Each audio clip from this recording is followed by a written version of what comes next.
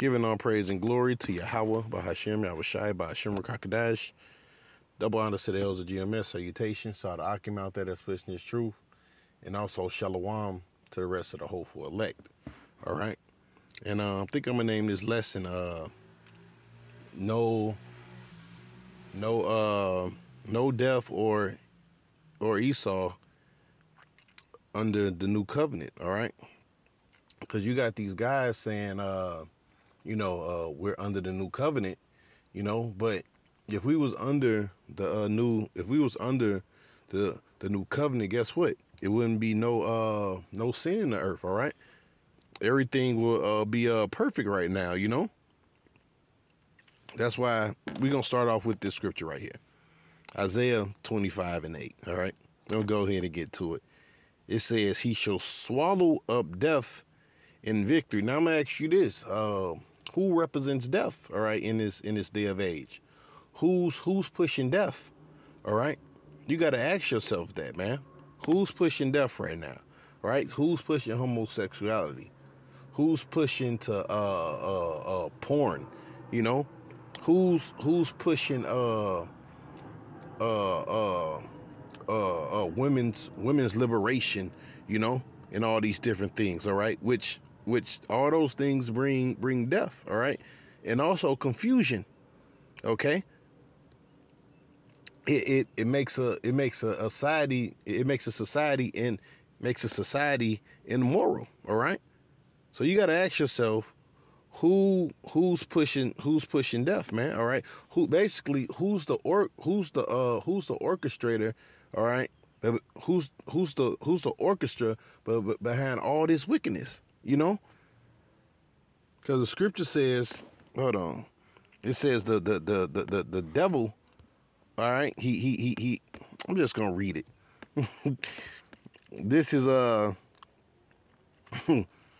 this is perfect right here. It says, Wisdom of Solomon 2:23. For Yahweh created man to be immortal. All right, and guess what? You're not immortal right now. Guess what? Until we get beamed up on those chariots, man.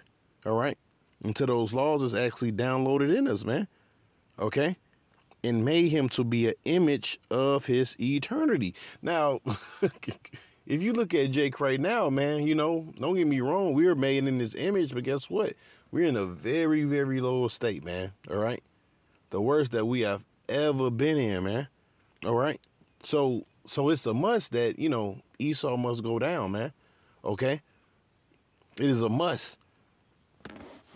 Now let's hit verse 24. It says, nevertheless, through envy of the devil, death came into the world, and we know who the devil is, man. All right, Esau, Edom. All right, the so-called white man. All right, we know who the devil is. Okay, so wouldn't it make sense? All right.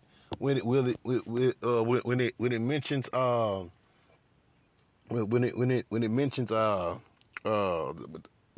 in Isaiah 25 that the Lord shall swallow up death. All right, that's not just talking about us passing away. It's talking about Esau Edom too. All right, because he's the physical representation of death right now. All right, on this planet Earth, man. Everything he does, guess what? It brings death upon the earth. Okay? Let's read that over again. It says, nevertheless, through envy of the devil came death into the world. And they that do hold on the side do find it. Yeah, so if you comply to this man's ways, guess what? Or even if you live in this man's society, eventually, guess what? This shit death is gonna come for you too, man. Because guess what? All the foods is GMOs, man. The way of the masses thinking is death. The air we breathing is death, man. So how the hell can you have Esau Edom ruling right now, right? And we supposed to be under the new covenant, all right? And in the process, this man is the person that represents death. That don't make no damn sense, man. You know, you gotta answer. You gotta ask yourself those questions, man. All right. And let's go to this other chapter too, man. Because this is a good verse too. Let me go back to that Isaiah. All right. It says, and then right when you read the book of Thessalonians, it says, then the man of sin shall be revealed. All right. Now, sin is what? Sin is death, all right? Sin brings death, right? We're going to grab those scriptures. But Wisdom of Solomon 1:13, it says, for Yahweh made not death, neither have he pleasure in the destruction of the living. All right, so that's the point of the new covenant, all right? Because guess what? The Most High, he don't like death, man, all right? Because why? He's a living power, all right? It's written that God is not the God of the dead, but of the living. Let's see if I can find that real quick. He don't got no he don't care about the damn dead. Let's see if we can find that.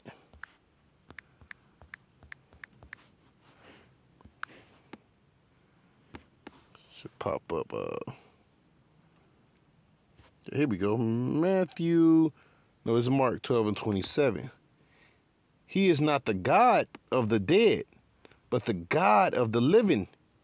Ye therefore do greatly err. So look, the Lord, he's all about life, man.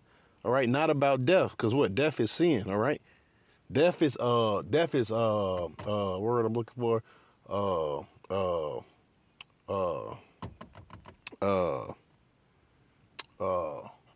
Morality, all right? It's the opposite of immortality, all right? It's morality, okay? So what? He's the God of the living, man. Okay? Now let's go back to the book of Sirach real quick. Wisdom of Solomon. It says, for he created all things that they might have their being, or what? Their existence, all right? But guess what? Esau, he wants to destroy everything, all right? He wants to kill everything, all right? Everything has a purpose, man. The plants, the water, the air, the people, man, the moon, the stars, man. All right. This dude Bill Gates said he wanted to nuke the moon or some shit, man. And then he also said he wanted to find a way to cover up the sun. All right. Tell me that is that not death, man? All right. So like I was saying, ask yourself those questions, man. How can you be under the new covenant and the man of death is ruling, man? When it says in the book of Thessalonians, then shall the man of sin be revealed. All right. Another word you can put right there for sin is death. Okay. It says that everything might have their being, and the generations of the world were healthful. You see, so everything was once beautiful. It says, and there is no poison of destruction in them, nor the kingdom of death upon earth. But now what? Which is the kingdom of death, man? Look around, man. All right, you got what's that? Those weird letter people, all right, doing cartwheels around children, man. You know, this is the kingdom of death. It says, for righteousness is immortal. That's why the Lord is going to what? Download the laws in us, man. And what? Get rid of and basically put this devil under us, you know? And look, and basically in so many words, man, these guys are they're disregarding the Lord's death, man, right? Because the book of Hebrews, let's grab the book of Hebrews real quick. This is what the book of Hebrews says.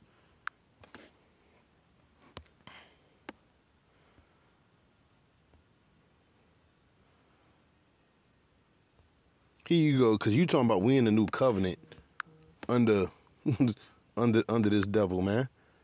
You know? This is Hebrews 4:14. For as much then as the children are partakers of the flesh and blood, he also himself likewise took part of the same, which means what? He came in the flesh too. All right. It says that through death he might destroy him that had power over death. Who is the him? Esau, Edom, the so-called white man. Look, and when you look at this man, all right, he has the power to basically do any fucking thing, man. All right. Look what he's doing to the food. Look what he's doing to the water supply. You see? It says that through death he might destroy him that had power over death. That is the devil. You see? And that's not talking about the spiritual demon Satan, man. That's talking about what? The physical demon. All right? Esau, okay? You know, let's hit that word devil too. It says prone to slander, slanderous, accusing falsely. All right. What's that? The accuser of our brethren. You see? A accumulator, a false accuser, a slanderer. It says metaphorically applied to a man who, by opposing the cause of Yahweh, it may be said to act part of the devil or to side with him, you see? So like I was saying, it's a physical manifestation, man. Okay? So you can't have this dude ruling and us being under the new covenant, man, you know? That's just off. You know? That's a clear cut to your madness, all right? Fucking the war, man. It says, for righteousness is immortal, right? I'm back to Wisdom of Solomon. It says, but the ungodly man with their works and words called it to them. For when they thought to have it, their friend, they consumed to naught, or what? They came to nothing, all right? They came to nothing, all right? Or what? They basically died, all right? Because that's what happened, all right? When you follow this man ways, man, all right? Like the scriptures say, what? The wages of sin is death. It says they made a covenant with it because they are worthy to take part of it, okay? And there's another script, right? The scripture says this about them too. Let's go to the book of Revelations. Revelation 6 and 8. All right? Because this horse, what? It represents what? Esau, Edom, all right? A horse represents power, okay? Revelation 6 and 8. And I look, and behold, a pale horse.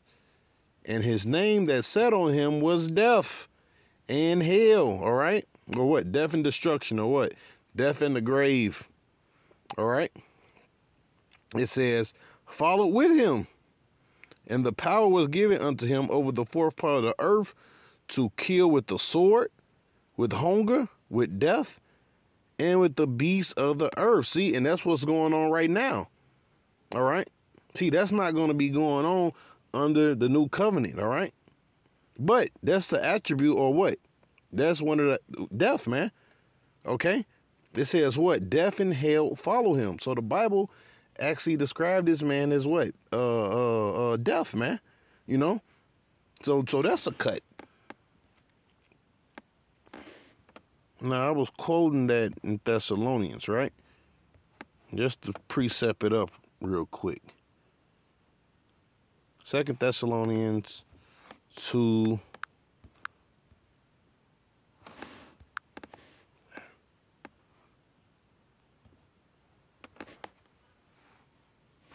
Hold on. 2 Thessalonians. What the hell? Here we go. 2 Thessalonians 2 and 3. It says, let no man deceive you by any means, for that day shall not come, except there come a falling away first, and the man of sin be revealed, the son of perdition. And like I was saying, you can put the word death right there, all right? Now let's get this, all right? What does the scripture say about sin? All right? Now, the scripture called him what? The man of sin, okay? Hold on. Because the new covenant and death, they don't go hand in hand with each other, all right? The new covenant is going to get rid of death, dude. You dudes are bugged out. It says, for the wages of sin is death, all right? And like I was saying, who represents death? Esau, Edom. Didn't I just read the book of Thessalonians? Then shall the man of sin be revealed, all right? Because why? He's the physical counterpart of Satan, man. He does the opposite of what? Righteousness. So there's no way we can be under the new covenant, right? It says, but the gift of Yahweh is eternal life through Yahushua Mashiach, all right? And I think that's it. Matter of fact, I got another scripture too. Hold on, one more. Let's go to the book of Revelations real quick. Let's read that. All right, and let's go, because look, because for the new covenant to actually come in, this devil, he has to go down. Revelation 12:9, and the great dragon was cast out, that old serpent called the devil, all right, which is what? The so-called white man, okay? Now, we was just reading about him in the book of Hebrews, Wisdom of Solomon, okay? It says, called the devil, and Satan, it says, which deceiveth the whole world. He was cast out into the earth, and his angels were cast out with him. All right. So what? This is what the downfall of what the the nation of Edom and America. Okay. It says, and I heard a loud voice. So this after this is after the so-called white man went down, and I heard a loud voice saying in heaven, now is come salvation and strength and the kingdom of our power and the power of Yahushua. You see? For the accuser, right? And that's also what the word devil mean when you look it up. In fact, let's grab it real quick. You see? Prone to slander, slanderous, all right? Accusing falsely. See, our accuser. Okay? For the accuser of our brethren is cast down, or what? He done went down, all right? He's out of power, which accused them before our power day and night. And they overcame him by the blood of the Lamb and by the word of their testimony, and they loved not their lives unto death. All right, so, hey, I don't got no more after that, man. You know, I hope brothers was edified, man. All praise and glory go to Yahweh, Bahashem, Yahushai, Bahashem, Rakakadash. Double honor to the elders of GMS. Salutations to all the Akim out there that's pushing this truth. Also, shalom to the rest of the hopeful elect. Peace.